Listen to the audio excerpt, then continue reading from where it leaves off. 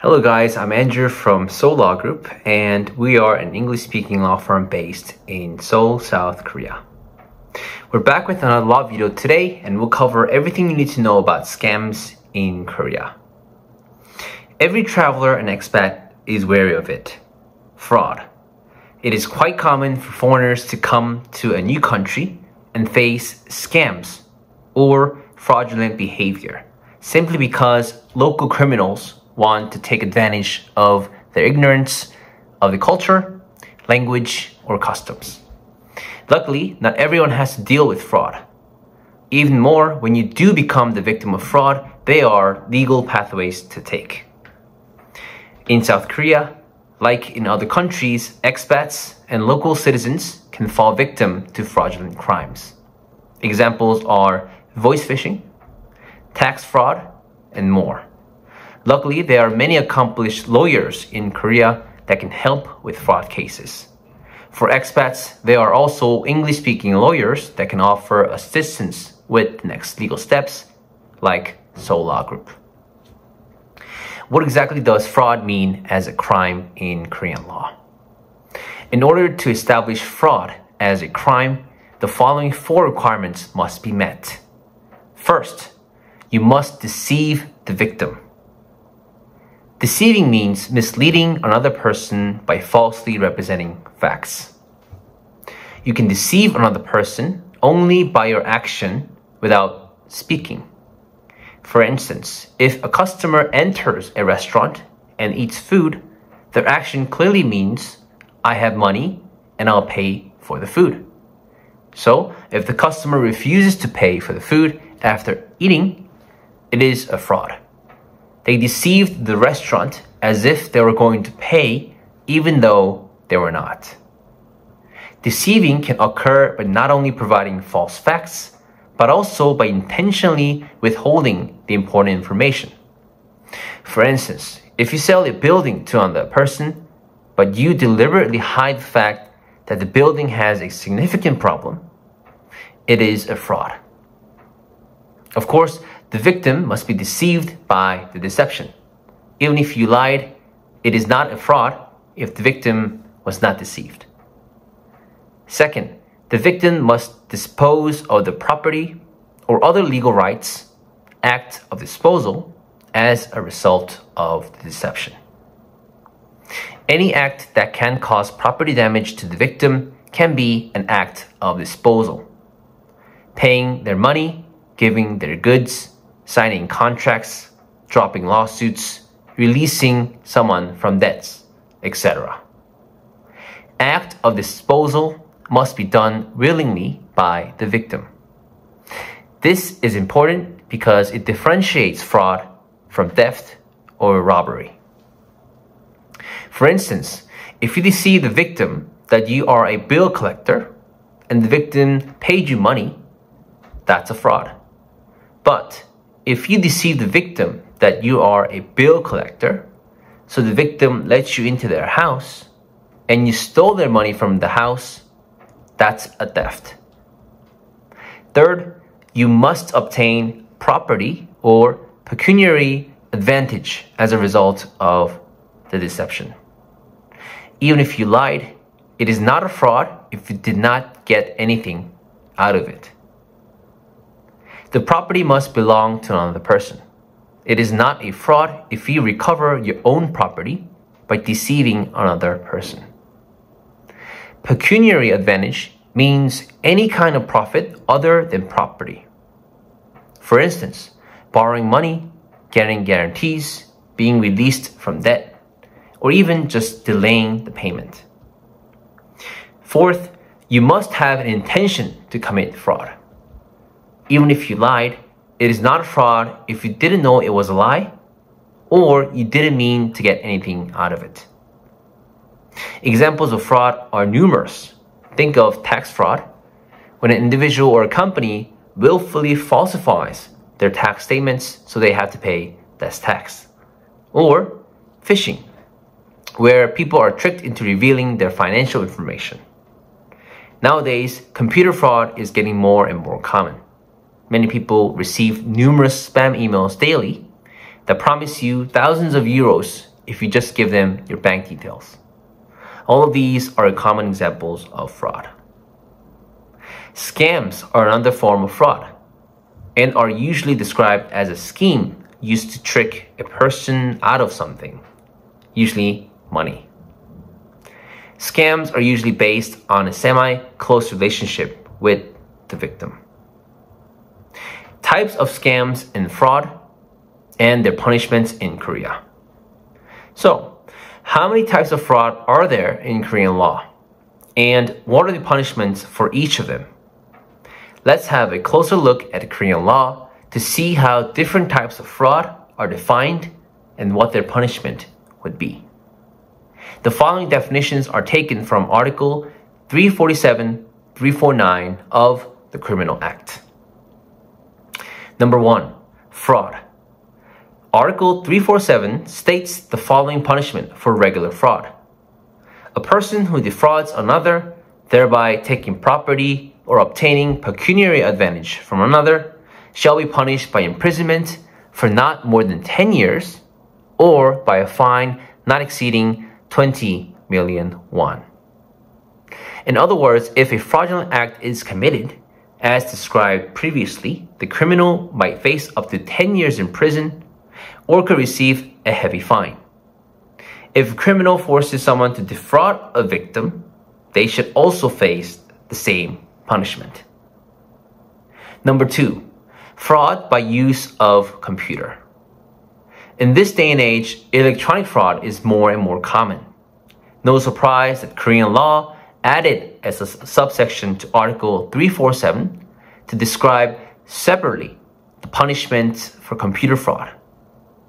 Article 347-2 states, any person who acquires any benefits to property or has a third person acquire them by making any data processed after inputting a false information or improper order, or inputting or altering the data without any authority into the data processor, such as computer and etc., shall be punished by imprisonment for not more than 10 years or a fine not exceeding 20 million won.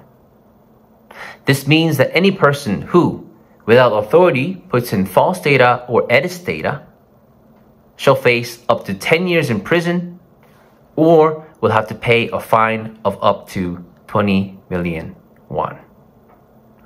For example, there was a case where the defendant made a credit card online using the name of his ex-wife, of course without her permission, and then received a credit loan using that credit card.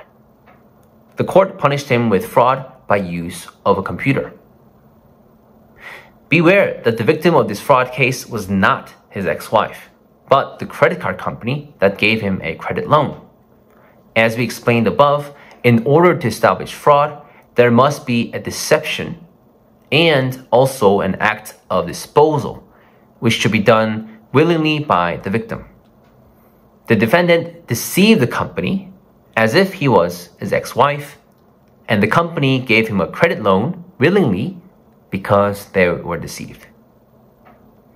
Number 3, quasi-fraud.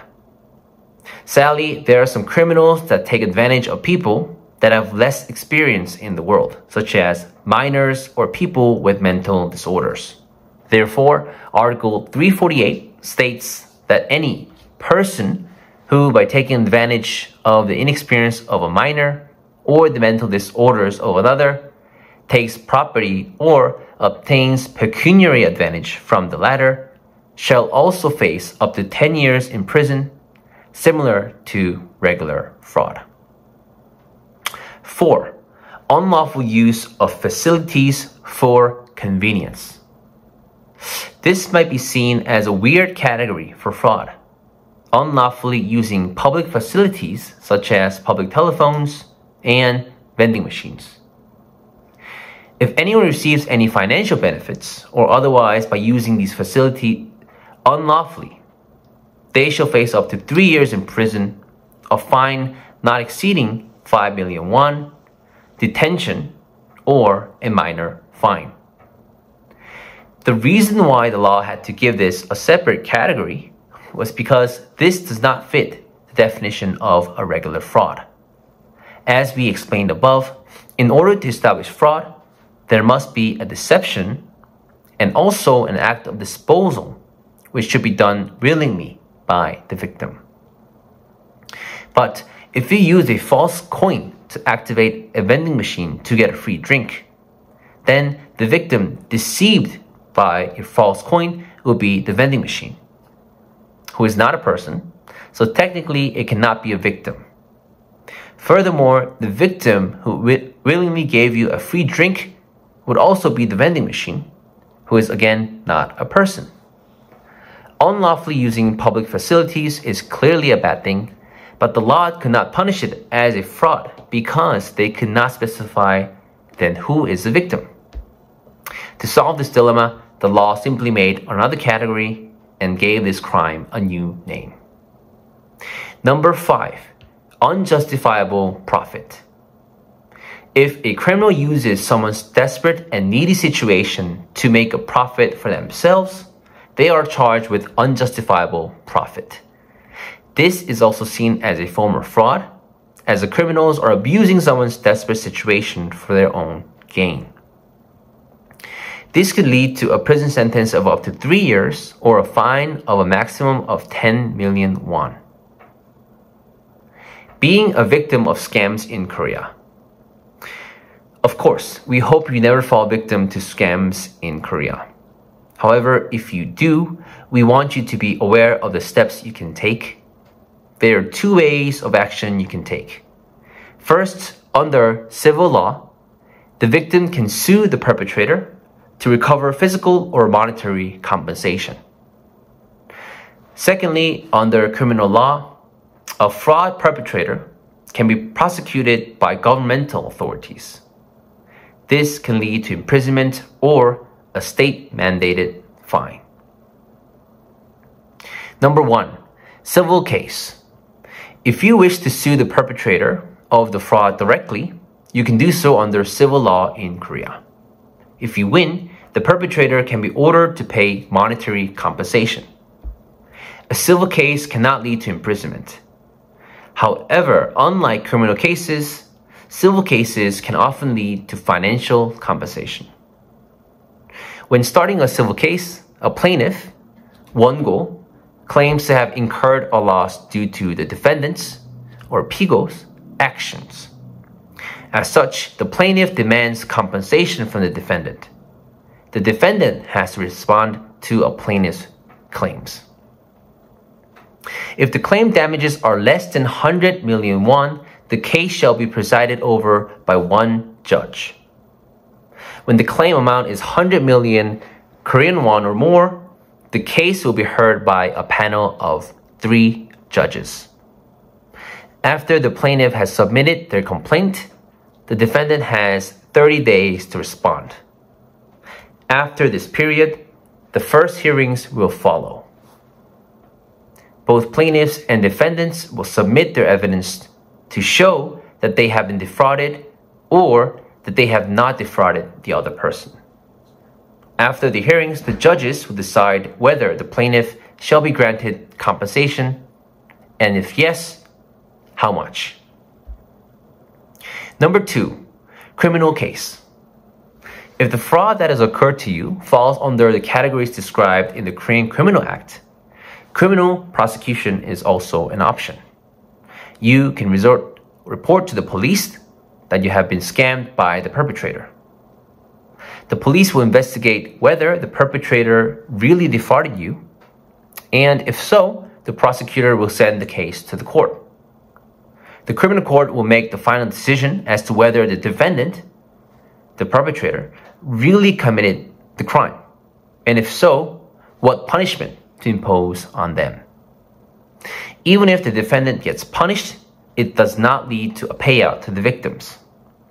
Even if any fines are paid, these are paid to the state and not the victim. However, in real life, reporting to the police is considered the best option for the victims to get their money back. Of course, you can file a lawsuit in the civil court, as explained above. But it takes a long time till the civil case ends. On the other hand, if you report them to the police, the scammers will want to cover up the case to avoid punishment. So they will try to give you back the money to reach a settlement. The criminal case can work as a way to mentally pressure the perpetrators to give you your money back quickly. Hire an English-speaking lawyer.